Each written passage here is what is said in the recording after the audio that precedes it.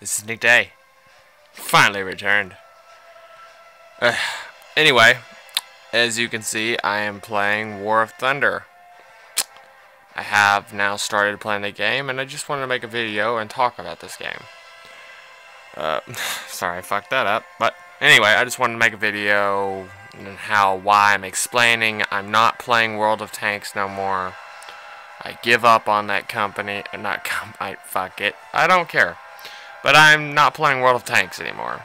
Mainly because I just don't like the game company, how they set up their game and everything. The graphics on War of Thunder are so much better. There's also tanks and planes in the same game, so I don't gotta switch out between like World of Warplanes and stuff and World of Tanks. It's just all there. The tanks might only be in German and Russian, but they are adding them soon, and they add new planes all the time, like this one. This is the new the new PBY-5A Catalina. It just came to the game today.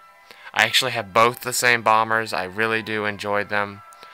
I enjoy planes now again, so I'll be making videos on me flying, fighting, and also into the U.S. planes and whatever country like Germany and stuff. Also tanks. Whatever country you really want me to do, like, subscribe. If you love War of Thunder like I do, subscribe. And if you want to send me a friend invite on this game, my name on the game is still Nick Day 1942. And I explain that name is because a lot of things came out in 1942, like my favorite tank, the Tiger 1. And that's in the MG42 machine gun. And the Papa-Shah. No, wait a minute, the Papa-Shah came a year before that, so the other Papa-Shah. But anyway, YouTube, I will see you in the next episode. Like and subscribe. It really helps me out a lot.